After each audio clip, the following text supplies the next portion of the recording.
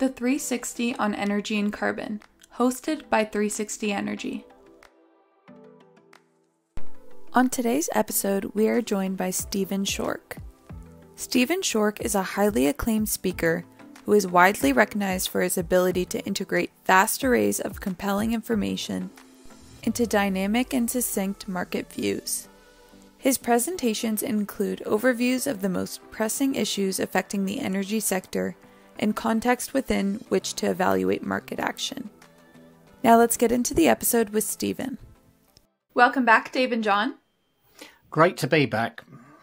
It's a great week shaping up and looking forward to this session as well. As am I. So today we're joined by Stephen Schork, editor and co-founder at the Schork Group. Welcome, Stephen. It's great to be back. Thank you, guys.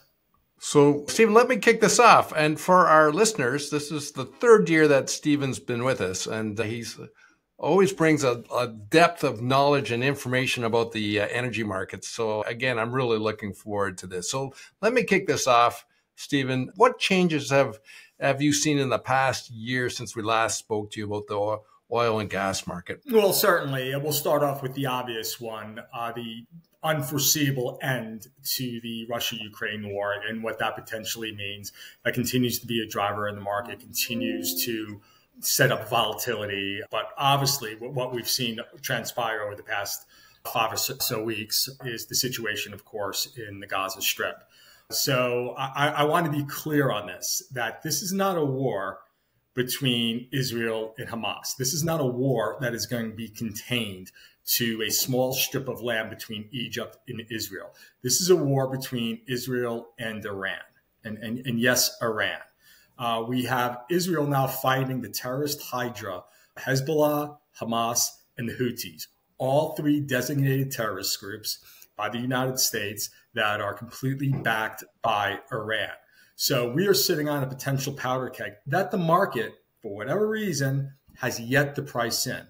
Keep in mind, what we could see escalate quickly in that region should Iran come into the fold and drop their thinly disguised war against Iran and go for all-out confrontation, of course, is something that will dwarf the catastrophes that we saw in the 1973 1973 Yom Kippur War and the subsequent Arab oil embargo, the Iraq-Iran wars and the Persian Gulf tanker wars of the 1980s, Iraq's invasion of Kuwait in 1990, and subsequent Persian Gulf Wars in 1991, 2003, and 2011.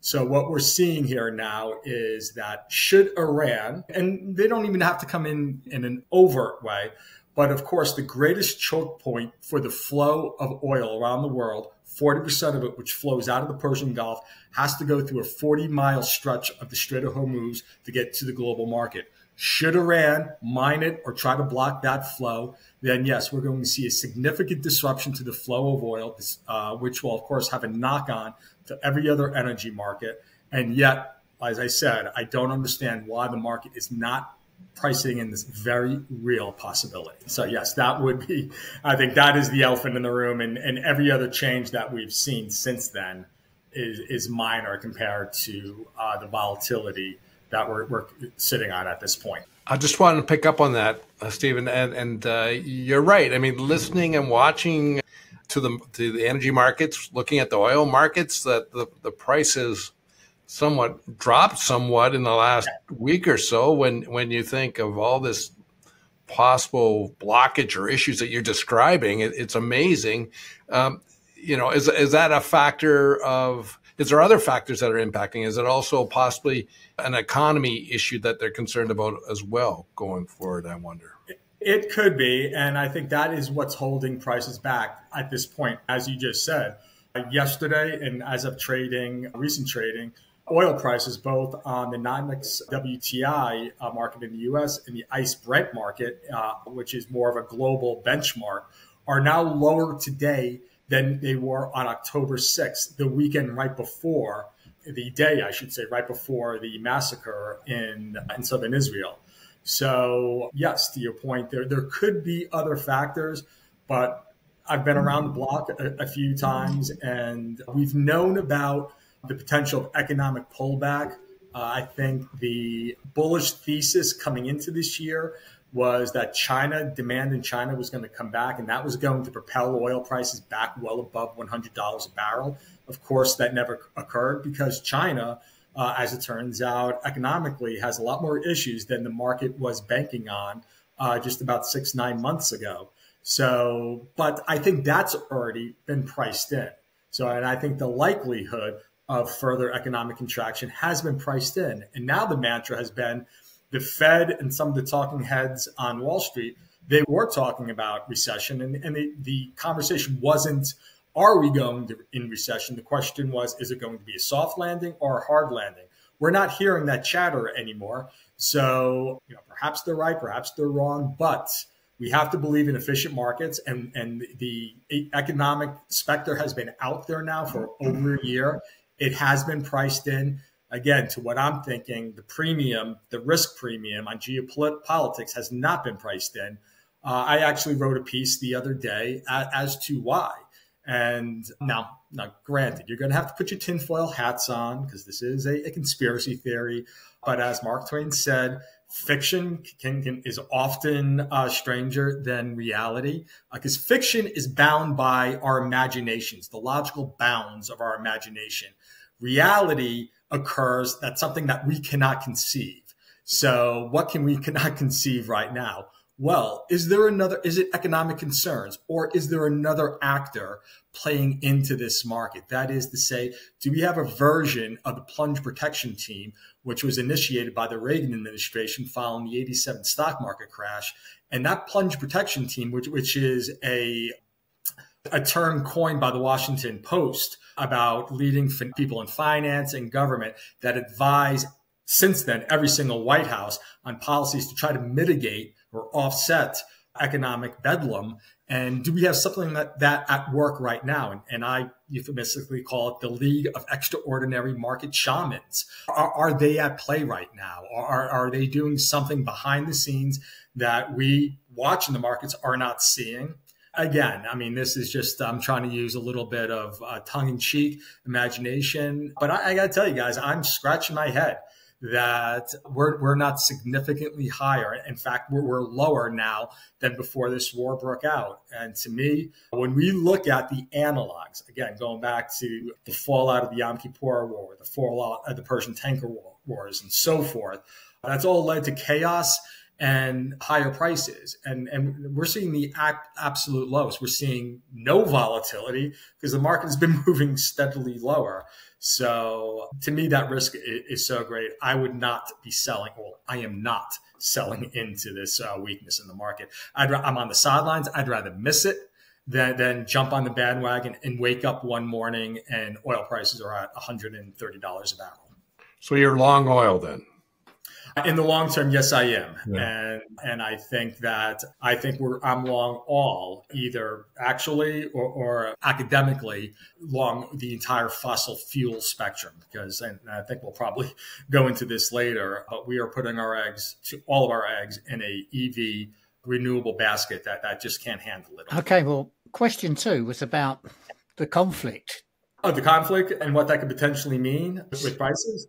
No, it absolutely, because what we do here at Schork, we do a lot of quantitative modeling. Quantitative modeling is great until it's not great. So it works. But the point is to try to capture how far, what your tail risk is. And once again, your tail risk is based on the logical bounds of the variance in markets that we've seen over the last 30, 40 years. So, of course, reality could always blow out. You could always have, and we have had 6, 7 sigma moves. So we have to be very careful. But what we really utilize in quantitative analysis is that when we do break beyond, say, that third standard deviation along the curve, that is telling us something, obviously, either a headline or something fundamentally is changing in the market. So, of course, the fundamentals with regard to what we're seeing now in Israel is impacting both markets. So in the natural gas market, Israel is a natural gas producer. Immediately when the war broke out, they shuttered, or they had Chevron shutter its 1 BCF a day Tamar gas platform and shut that production in. So That's interesting because that production goes to Egypt, and Egypt liquefies that gas and ships it off to Europe. So now Europe, in addition to all of the gas they've lost because of the Ukraine-Russia war, are now beginning to lose. Granted, it's a little bit of a drop in the bucket compared to the overall demand picture, supply-demand picture. But once again, it is just another driver, another variable out there that Europe has to incorporate. Now, for domestic U.S. Natural gas prices, there's a limit to how much geopolitical risk can impact prices, because there's a limit to how much of natural gas we can ship out in the form of LNG. We're already maxed out on our capacity. So theoretically or logically, what happens around the globe will not impact domestic prices. Not like, you have a situation around the globe that impacts an oil market. U.S. markets will react because U.S. oil is a global commodity. U.S. LNG is in that infancy of becoming a global economy. So geopolitics do matter, and they'll matter even more when capacity grows. And that will occur. So right now, in the here and the now, it's not impacting. So to this point, when we look at natural gas prices in Asia, the basis between those prices and the prices here in the United States, using the Henry Hub contract as our marker, Asia prices have increased 40% since the outbreak of the war. Prices in Europe, the Dutch TTF contract, those prices relative to U.S. prices are up 35%. And then in the UK, the national balancing point, those prices relative to the US are up 25%. So you're, of course, having a greater impact on international prices, but that will change over the next 2 years. By the end of next year, U.S. LNG export capacity increases by 33%. And by the end of 25, where we are today, LNG capacity will increase by another 50%. So that's another 5 to 6 BCF a day of domestic natural gas that will be available for export to the global markets, taken out of the domestic market. So that said, as we continue to grow as an LNG superpower, what goes around the globe will now impact natural gas prices. When it comes to crude oil prices, well, as I've said, we're not seeing this yet, but my expressed concern is that it's not priced in. So if we do see, and we are seeing an escalation in the Middle East, and if this does lead to a wider conflict, look, we already have 2 U.S. carrier strike groups off the coast of Israel. Great Britain is sending in forces, and France might also be sending in. A U.S. destroyer already shot out drones that were fired out of Yemen, out of the Houthi terrorists. Now, the theory behind that, interestingly enough, was those rockets coming out of the Houthis were designated going into Israel. But sources I've talked to, because no, those are designated for U.S. troops that are still in that region of the world. So God help us if this does spread to a wider war that does involve, look, Israel is a known nuclear power. Iran is a aspiring, if not already accomplished, nuclear power. And then, of course, you've got the United States, the UK, so forth. So should this spread, then oil prices have to go higher, because we will see the Strait of Hormuz closing is a given. And then if we begin to knock out export facilities, so where can we go? Well, obviously, $100 oil is a given. There is certainly a good possibility that we'll see oil back in the $130 range, which is where we were last year in the first half of 22. And then, of course, we have the records that were set in 2008 with regard to oil pushing up towards $150 a barrel. And now this leads us down a road to now that we have this supply driver that could push prices higher, but then ultimately that will lead to a demand driver that will have to eventually pull prices down, because as we saw in 2008, yes, that recession was a housing recession, but it also coincided with $150 oil, which has a rise in industrial commodities, has always been a driver for economic downturn. And we saw it this past year in Germany. Germany went into recession because their main BTU to manufacture steel and all their goods, natural gas prices skyrocketed. So now Germany has gone down the road where yeah, guess what? We're going to start burning more coal this winter. And the EU has redesignated natural gas as a green fuel. So there's a myriad of knock-ons here, but certainly it all starts with this conflict. And right now, the war in Gaza is increasing, but there are Hezbollah in Lebanon, of course, the Houthis out of Yemen, and once again, all backed by Iran. So should it increase, then all bets are off, and prices logically have to move higher. It's interesting because when we were talking last year, we were talking about the impact of the war in Ukraine, which is still ongoing. And as a sort of side observer, I'm almost thinking, well, that was a far more straightforward conflict. We could see who the players were. We got an idea that's what's going on. It strikes me with what's going on in the Middle East, everybody is almost just waiting to see what happens because nobody's quite sure who's going to do what. Is that a fair, I don't see us being able to go, we can live with an ongoing conflict in the Middle East, perhaps in the way that we have with Ukraine. Yeah, absolutely. The powder keg in the Middle East is much more volatile situation. With regard to Russia, Ukraine, yes, Moscow has made a lot of noise about deploying nukes and so forth. But I think the logical reasoning on both sides is what prevented nuclear war during the Soviet U.S. or Soviet West Cold War. And that was the acronym MAD, Mutually Assured Destruction. Yeah. So, and I think that rationale is the correct rationale when it comes to the Ukraine-Russia war. We don't know how it's going to end, but I think there's a fair degree of security that it will not get to those catastrophic levels. Yeah. When it comes to the Middle East, when we interject religion, or I should say the perversion of religion on both sides, I'm not beating up on either side, but when we see this perversion of religion, this fanaticism, and that's a very scary prospect without what you're seeing.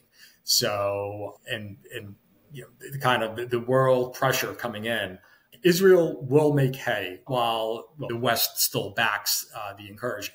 And Israel does not have really, in my estimation, a choice. But this is war. This is not I know some countries in the West have said, Israel's response to date has been disproportionate.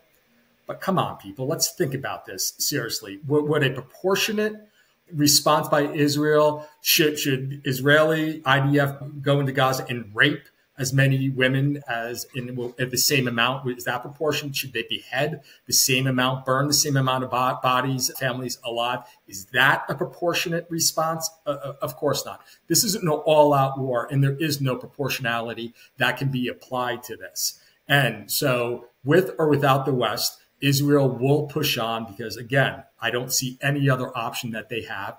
And the more they push, the greater there is of something catastrophic either happening in that area, or let's be real about this. The United States border along Mexico has been open for the past 2.5 years. How many terrorist cells have walked across that? And again, I'm staying away from political ideology. This is just logic. We've seen it with the Mexican cartels and the amount of opiates and fentanyl that have made it into the United States. It's not unreasonable to think terrorists have also walked across that state. So whether there's a catastrophic event in the Middle East or somewhere in the West, it's very real and it's very scary. Yeah, I'm guessing if we get together in a year's time, this won't still be ongoing in the same format. It's not going to be like Ukraine, is it? No, I agree. John, I think that the Ukraine is a slow burn, a war of attrition. And what we're seeing a year from now, I wouldn't be surprised if we're still talking about Ukraine and Russia. But I think we'll be talking about something either very positive or something that I really don't want to think about. Well, whilst I've got you on this, and it's sort of slightly associated, just as looking at it, I thought to myself, I'll just have a look at where prices have moved over the past year. And, the traditional model was that there was linkage between oil and gas prices. But the quick look that I had shows that that doesn't exist in the same way now. That, you can't automatically assume if oil prices go up, gas prices will go up and that they're linked. Yeah, absolutely. There was that typical ratio of oil prices relative to gas prices, and they did tend to move in Yeah. tandem. That has been turned over on its head over the past 20 years. Yeah. When, for instance, in 2004, Hurricane Ivan, 2005, which up to that date was the most active hurricane season in the North Atlantic, one that, of course, culminated with Katrina in late August. And more importantly, as far as the oil and gas markets were concerned, was Hurricane Rita 4 weeks later, which caused extensively more damage to the U.S. oil and gas infrastructure. And that mattered because approximately 1/5 of lower 48 U.S. gas was sourced out of the shallow water Gulf of Mexico. Today, less than 1/20th of L48 gas is sourced there, and that is because of the shale gas. So now in my home state, Pennsylvania, and then, of course, Eastern Ohio, Northern West Virginia, is now the epicenter of the global natural gas market. So, of course, inoculated from severe storms. So what has occurred is cold winters have a more of an impact because you have to shut in natural gas wells to withstand that. So that can take supply immediately off the market. So that is more of a volatility driver than hurricanes were 20 years ago. Also impacting, and now with the way natural gas prices will be impacted by hurricanes, is shipments coming out of LNG shipments coming out of the export capacity along the Gulf Coast. But first and foremost, what will happen is now bullish oil prices back in the day, bullish oil prices were bullish for natural gas prices. Today, bullish oil prices are bearish for natural gas prices. So what do I mean? Well, outside of the epicenter in the Appalachia natural gas market, your next biggest producer is gas coming out of West Texas. But that is gas we're not even drilling for. We're drilling for oil. So the higher oil prices go, the more domestic producers have to get onto the market. So we've already seen, interestingly enough, U.S. oil production, which has been in the doldrums since COVID mitigation diktats were enacted, all of a sudden over the past month have come to light. And the same week, going into the weekend that this war in the Middle East broke out, U.S. oil production hit a record 13.2 million barrels a day. Of course, there's no conspiracy here, but a very odd coincidence that oil prices all of a sudden decided to react. So the more crude oil we're getting on the market, what happens is the crude oil deposits in West Texas also have a lot of natural gas in the same geological formations. So when the crude oil comes out, that gas comes out with it. That's called associated gas with the crude oil. And that's not gas we're necessarily consuming, but it is gas that is added to the market. So high crude oil prices have completely, or the shale revolution has completely turned that old fundamental on its head. And once again, the higher oil prices go, the more bearish it becomes for domestic gas prices. A great piece of information for our listeners, Stephen, because I'm not sure people would recognize or understand the impact of oil has on natural gas production. And so thank you for sharing that. I'm still going to stay with natural gas. Sure. And that is the demand for natural gas in Europe has dropped. And for various reasons, we've interviewed a variety of people from Europe talking about because of the high pricing, they started to do different energy efficiency took place, about 25% increase in efficiency because price of gas was so high. So certainly there's less demand for gas. And you've also noted there's some economic reasons why maybe they're not using it. But North America, and you also talked about how North American are actually increasing our LNG. So what does this mean with the reduction in demand in Europe, the increment to LNG from the U.S.? What does that mean to the gas markets for globally and quite frankly, North America? I know you touched on it before, but if you could just narrow into that. Yeah, absolutely. So first and foremost, when it comes to natural gas, your biggest driver by a long shot is the weather. And what we saw last winter is the market, the European and the North American markets dodged a bullet. For the eastern 2/3 of the United States, so from the Rockies all the way to the Atlantic coast, winter never occurred. We had on I-80, which goes from, I think, Piscataway, New Jersey to Wyoming, never had any snow cover, which is quite unbelievable. And the same held for Europe. Europe did not see a winter last year. So that really saved the market. And when the natural gas market, whether it's the domestic market or the global market, prices, fundamentals can change, and all it takes is one season. So the weather, that is the known unknown. You cannot, just as how hard it is to predict where we're going economically, the weather takes that to a new level. So I just wanted to put that caveat out there. So that's the known unknowns. So what are the known knowns? To your point, efficiencies have increased. I haven't seen the numbers, so I cannot refute it, but a 25% increase in efficiency inside of a year seems pretty aggressive. So, but I'm not going to argue that. I'm just going to say I do have my doubts, and I will go back and research it. Of course, the other demand decay that we've seen in natural gas, yes, is economic. As I said, Germany, Europe's largest economy, went into recession. So, of course, that will be a driver. And then, but we have to go back and look at why are natural gas prices in Europe so high? Yes, the Ukraine war is a reason, but that exacerbated the real reason why natural gas prices. The natural gas prices were already significantly higher before Russia's invasion of Ukraine. And that was a function of the carbon credit market in Europe, which in 2021, the EU decided that the carbon credits, that if you burn a fossil fuel, you have to have an offsetting credit. Those credits were too cheap. So it really didn't deter the use of coal that the EU wanted. So what did the EU do? They cut back the number of carbon permits. So obviously you take supply out of a market where demand is still high. Of course, you had a massive spike in carbon prices. And so what did this do?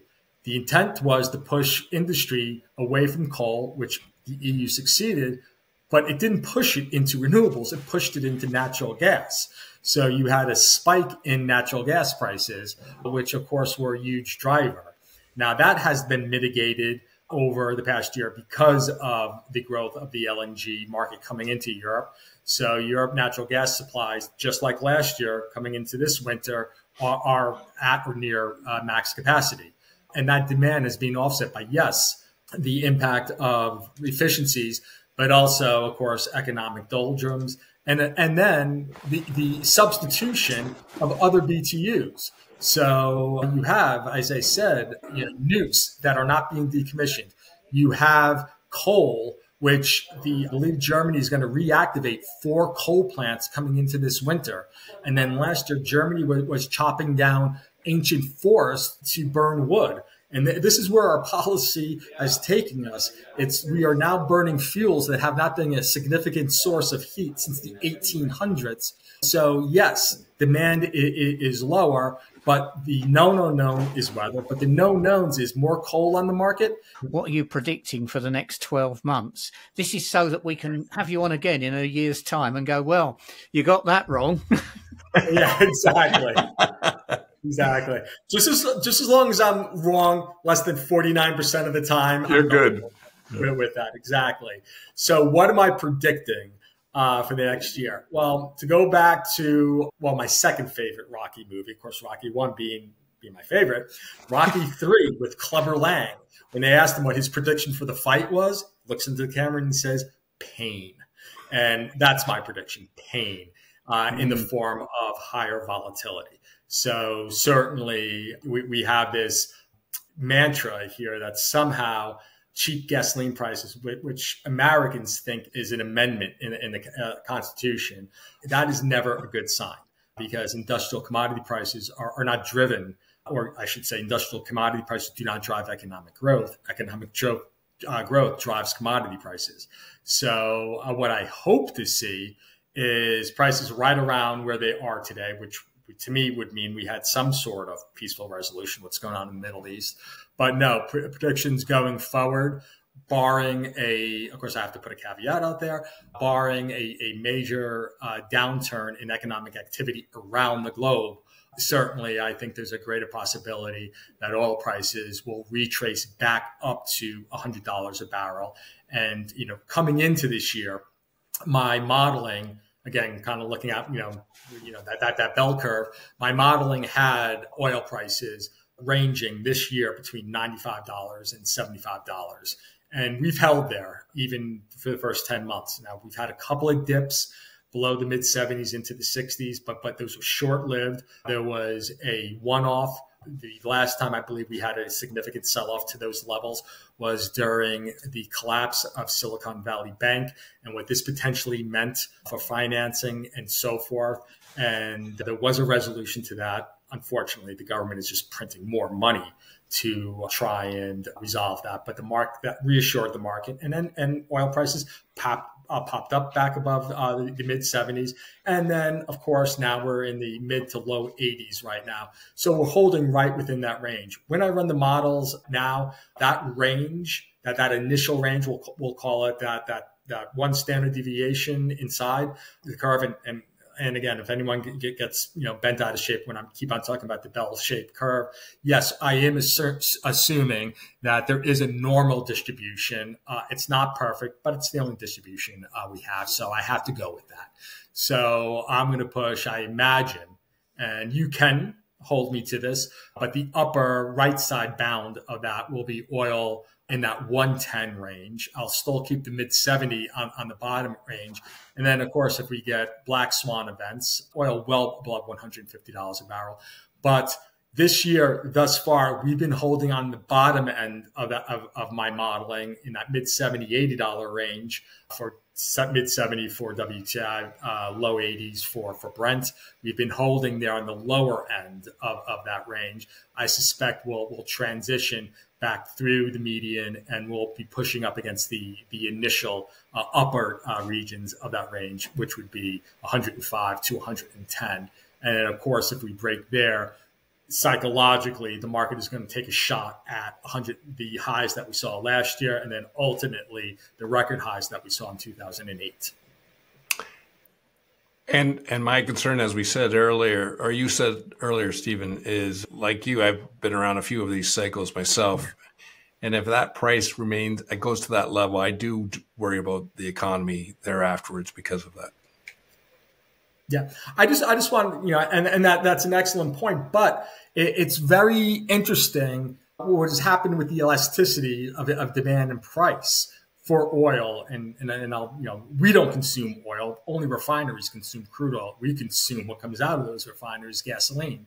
And what we saw with our studies in 2008, or when prices really started to take off around 2004 and so forth, is that $3.60, $3.80 at the pump seemed to be that tipping point that you started to see pullback in demand. Now, gasoline, the elasticity has always been or the inelasticity of demand has always been rather consistent, because while there are two factors that impact price, the first factor, of course, is price volatility. So, but given that we still, at the time, we don't do it now, but we still had to drive to our offices, we still had to drive the kids to school, so forth, the demand was the demand. And we lacked that second variable to impact price. And that, of course, is the substitute. And we didn't have substitutes in 2008.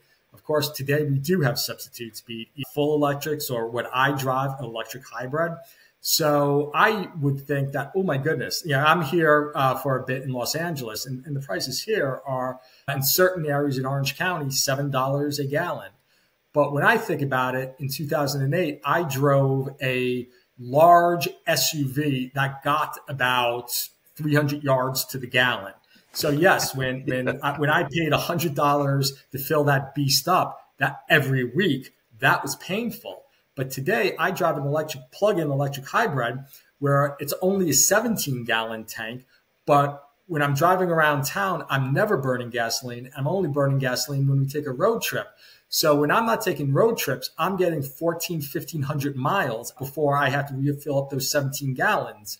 And even if I'm taking road trip, I get a minimum of 700 gallons. So whereas I was paying $100 and $120, we all were paying $100 and $120 a gallon in 2008 and causing a lot of economic pain, today I'll spend $120, but that might be every 3 months. So inside of spending 12 weeks at $100, I'm spending $100 every 3 months. So I'm really, and people that drive electric plug-in, they're not as exposed to these prices. So just because we can get to $130, $150 a barrel, and of course, what that means for the knock-on for people who drive electric hybrids or who drive all EVs right now, that is impacting the elasticities of price. And so perhaps we don't know, because this is, as we push more and more down that road towards away from internal combustion engines, we don't know what that inflection point of how high oil prices can go before it causes serious demand constraints on consumers, which of course consumers making up 70% of the US economy. That is the big known unknown, how high prices can go before economic calamity occurs. Excellent point. So all we've got to look forward to is pain. Yes, indeed. I think that will be because regardless of what I said, regardless of the change in price and how we've elongated the impact of higher prices, people will always complain about gasoline prices. Now, mind you, gasoline prices today are no more expensive than they were in the early 1980s at the outbreak of the Iraq-Iran war after we adjust for inflation. But Americans especially will complain that prices today are as expensive as they were 40 years ago. Then again, 40 years ago, we weren't paying $7 for a latte or buying our water. So we've learned to spend the money elsewhere. Yeah. There is theoretical that gasoline prices are too high, but really, do you want to go back to earning what you were earning in 1980? Do you want your house to be as valuable today as it was in 1980? Of course you don't. So you have to expect that knock on to other commodity prices. But gasoline is always the one that is demagogued in the industry, in the media, and of course by government. Well, on that positive note, that brings us to the end of this episode. And thank you so much, Dave, John, and Stephen, for your time this week. Great to be here, guys. Thank you very much. That's all for today's episode of the 360 on Energy and Carbon podcast. Thanks for listening. Make sure to check us out on our website at 360energy.net and follow us on LinkedIn at 360 Energy Inc. Tune in to our podcast on Apple Music, Spotify, Anchor, or other listening platforms by searching the 360 on Energy and Carbon. You can watch the video recording and subscribe on YouTube at 360 Energy Inc. Email us your feedback at podcast@360energy.net or comment on our LinkedIn posts.